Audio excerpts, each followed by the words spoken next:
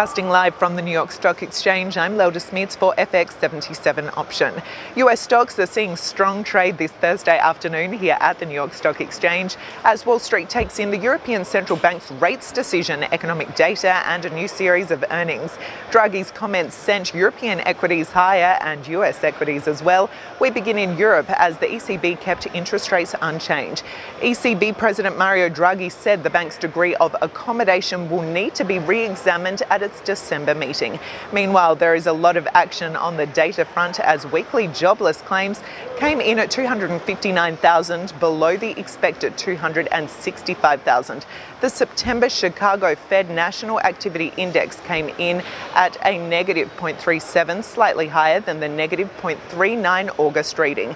The FHFA House Price Index rose 0.3% in August. September existing home sales rose 4.7% to 5.55 million, and leading indicators also fell 0.2%. Meanwhile, on the commodities front, oil prices are rising this Thursday, lifted by technical buying and as investors re-evaluated US data showing falling stockpiles of fuel as well as higher crude inventories. In addition, precious metals are seeing gains amid risk aversion as gold futures jumped $22.50 or 1.99% to $1,154 an ounce. And now to talk about the ECB and its effect on gold prices is Thomas Vitiello of Aurum Option Strategies. Well, it's fairly interesting. I mean, the euro really got hit down two handles, which is significant, and gold actually rallied on that, which is quite surprising because of the dollar strength.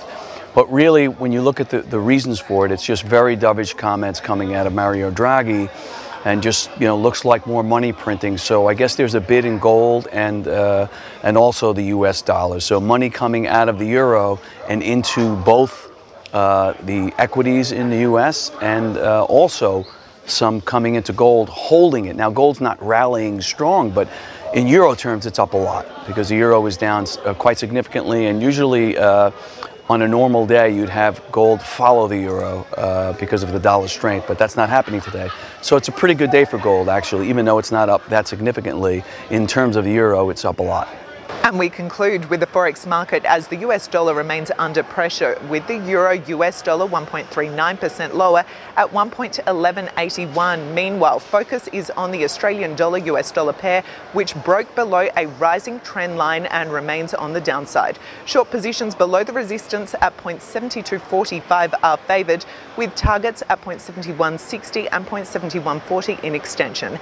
And for FX77 option from the New York Stock Exchange, I'm Lelda Smits.